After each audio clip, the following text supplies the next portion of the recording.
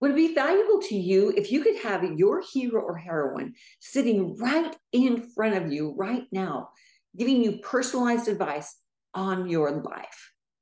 What value would you find in that? Well, I think it would be incredibly valuable. Is that possible? What if my hero or heroine is from the past? What if it's a modern day hero that I don't have accessibility to? What if it's someone in the future? What if it's somebody real? What if it's somebody fictitious? Is that possible to get personalized advice from our heroes or heroines? Well, if you want to know, you need to stay tuned.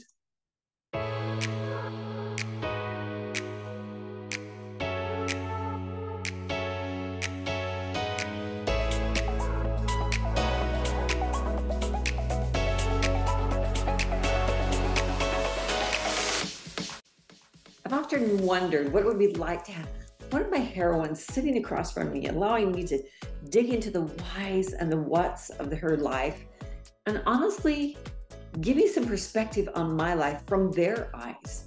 Even though our day and age may be similar or dissimilar, there's so much that we can learn from those that we admire. We have studied their character traits. We're drawn to them for a certain reason. Who would I pick? Well, a group that I would pick. I have my little hero circle of advisors, so to speak, that if I had a chance to do a round table, I would call those in. One of them, Joan of Arc. I became intrigued with her life mission when I read her biography by the famous Mark Twain. He wrote about her after years and years of research, including information he found from journals from people that actually knew her from the 1400s. Remarkable. If you haven't read that version of Joan of Arc, it's a must read. Mark Twain said of Joan of Arc, whatever thing men call great, look for it in Joan of Arc. And there you will find it. It took 6,000 years to produce her. Her light will not be seen on this earth again for another 50,000. She is easily and by far the most extraordinary person the human race has ever seen, Mark Twain. Joan achieved her greatness and she fulfilled her life's purpose when she was a teenager. Now I have a curriculum that's based for teenagers. And let me tell you, that's someone they should study. She was instrumental in overturning one of the greatest conflicts of the Middle Ages, the 100-Year War, and was the catalyst for saving France from English occupation. I want you to imagine right now, listeners, that your country is at war.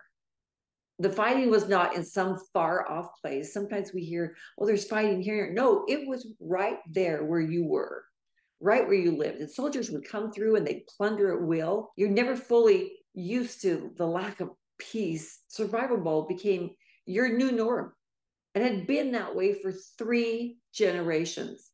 And that was the way of life in France during the 100-Year War. And that is the world that Joan of Arc lived in. I have questions for Joan of Arc.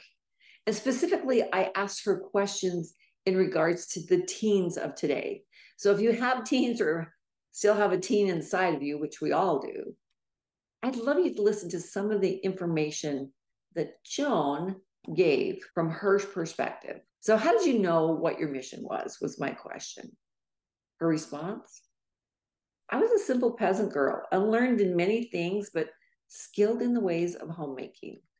Our era was a spiritual one, and my mother taught me the power of prayer, and I prayed with a great faith in God.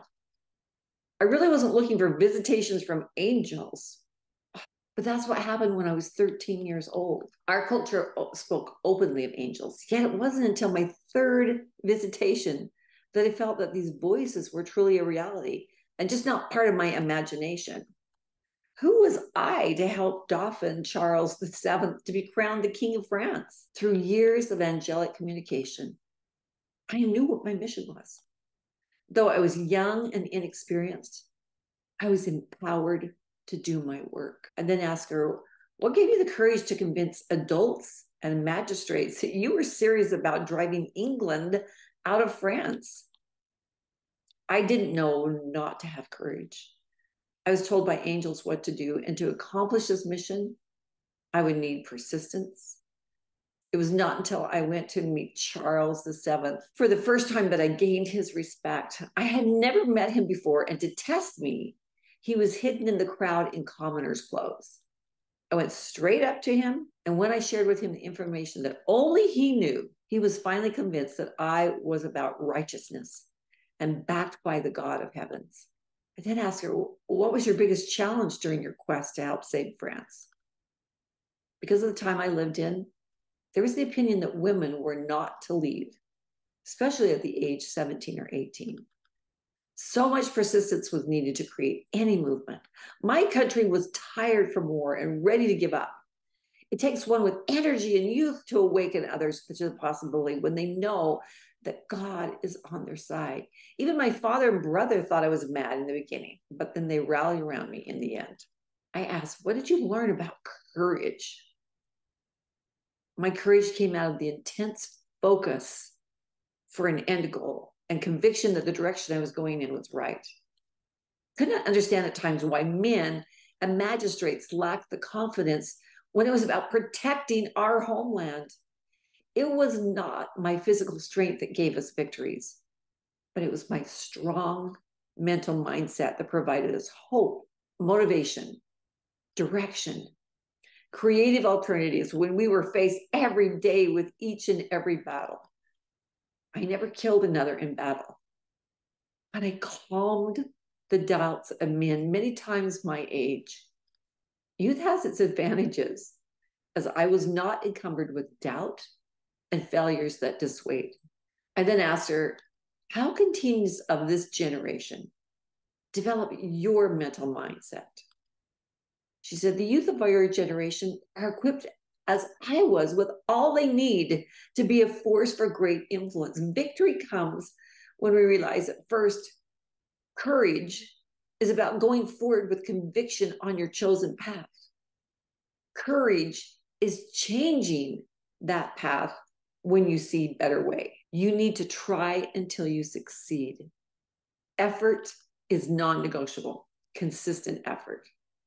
For you view mistakes as opportunities, not failure. Mistakes bring learning and growth. Embrace the growth. Learn and move on. Fifth, ask for help and feedback from trusted resources. Even the other side is posed to help. Never let your age, gender, or race be an excuse for the greatness you can achieve. The only difference between me and others is that I believed I could. Let's just breathe that one in for a minute. I then asked, what advice do you have for the teens of now? And how can they create the greatest achievements in their life? Her response, my life was not cluttered with frivolous things. I was hardworking with many skills, yet I could not read or write. I did not make excuses for what I lacked, but I focused on my strengths. I did not doubt that I, a peasant girl, could follow through on my quest. When I encountered a problem, I would think of a solution. There always seemed to be another way. I would say to the teens of your day to look up and live present in this world of opportunity. Youth of any time could contribute in great ways by just stepping up and accepting the call to action. Everyone has a piece to play in your day of uncertainty. Quick wits, pure grit, and a willingness to listen to your angels can maneuver you through challenges and on to great opportunity. Find your vision, and with focus, complete your mission in life. Now, that was my interview with Joan of Arc. And some may say, whoa, wait, did you channel her? Maybe I did, maybe I didn't. But can I tell you the science behind this? Because some of you might be saying, wait, what? There's science behind bringing your hero or heroine in. And it's as simple as studying their lives, studying their character traits, studying their virtues, studying the things that they stood for, those things that they were non-negotiable for them. Studying the setbacks and the failures, the resilience. When we know our hero and heroine stories so well, if you were to bring a round table of your favorite people and you know their virtues, you know what they stand for, if you sit in meditation and just ponder upon it and say, you know what, I need some help. Here's a situation in my life. And I've selected you to be on my committee, my imaginary committee, my round table of my favorite heroes. And I selected you because of this trait and this trait and this trait and this trait and this trait. And I feel that you are qualified to help me come up with solutions, give me some advice, etc. Because I knew Joan of Arc's life so well, it's as if I could hear her words in my ear. That's the possibility that we have. Imagination is the most powerful nation on earth. Some will say, well, then you're just imagining this, right? Possibly. But what value did you get from that interview with Joan of Arc? It was powerful because I felt as if she were sitting there with me, giving me advice for the teenagers of today. That's the same thing that you can do. Joan of Arc was a teenager of action, resilience, fortitude, perseverance, hard work, focus, solid mindset, and courage. She made great positive changes unapologetically. She persisted with achieving her goals. She failed and she tried and she failed and she kept going again. That's what I love about her. She did not wait for a popular census from others before she went forward with conviction. Instead, she started to distance herself from those that did not align to her higher cause. It kind of reminds me of that visual of a crab pot. You can put a crab in a pot with a lid and he will struggle to get out. But then you can add many more crabs on top of that original crab. And even though they could crawl to the top and possibly reach the edge, the other crabs will pull the escaping crab down and not let it leave, keeping all the crabs at the same trapped level. Well, Joan of Arc had to escape the crabs in her life that might pull her down because she believed in her mission. I want you to make the parallel here with you right now. Do you have a mission? Do you have a purpose? Do you have a direction you want to go? And you are surrounded by crabs? Those that don't believe in your mission, don't believe that you can do, and instead want to keep you at status quo? Then you got to distance yourself from those crabs. You got to distance yourself from those that are the naysayers, because those that make a difference are those that do things a little bit differently.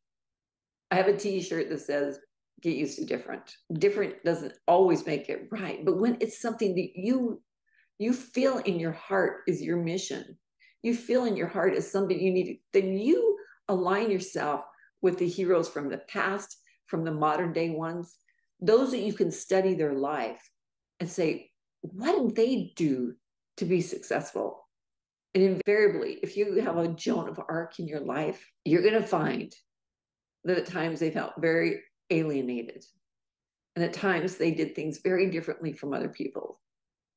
What is the saying? If you always do what you've always done, you'll always get what you've always got. And so if we want to make changes in our life, we have to do things different than what everybody else is doing. Otherwise, we're status quo. We go with the flow of life.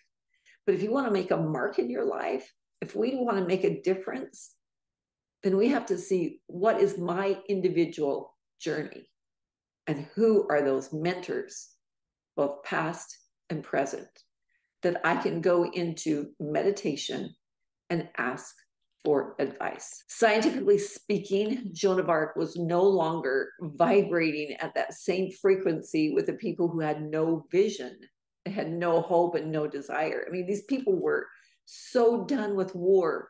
They were just being annihilated and they just wanted to roll over and die. And she was like, no, we're going to make a difference. Joan had a growth mindset and she used that to empower possibilities and to level up her life. And as I've contemplated the virtues that she embodied, I can't help but be struck by the name Arc, A-R-C, which was actually a derivative from her father's name. Did you know that? But I also saw that ARC was actually an acronym that so neatly tied up the purpose of our destinies. It symbolizes a starting point, and a finishing point. It's kind of an umbrella of principles. And when we have those principles to guide us, we can be a lot more successful in our life. To empower the possibilities in our life and to level up, we need to move from the anchors, those things that are holding us in the past. And we need to create what we desire our life to look like through the senses, through things we see, hear, taste, touch, smell, and imagine.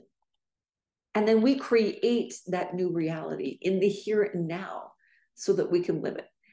Now, I bring that up because honestly, the Level Up program that I have right now literally steps you into how to have those virtues that we're talking about. And every day, 95% of our thoughts and our habits are the same as they were the day before and the day before. And we have to get up and find a way to do a better, different thing so that we can create differently. And Level Up, we can help you create differently. So what life are you creating? Awaken your imagination, pull out your goals and passions, and set a path towards your destiny. Allow yourself to think today, if I had the opportunity to have my mentor, my hero, my heroine right in front of me, who is it that I would pick? Who is it that I would bring forth to be able to give me the information that I need from my personalized life? Don't doubt it. This can happen. You can actually get, I'm going to say, personalized information that can catapult your life, that you can come back to time and time again, because you study the lives of those who espouse those virtues and have accomplished in their life those things that no one else accomplished. I hope this sparked a little bit of interest to tiptoe into bringing in your hero or your heroine. This is powerful information and science. It's science. Gotta love it. Good luck this week. I hope you'll share with us any information you have on who your hero or heroine is. Would love to hear your stories. Tally ho, my friends.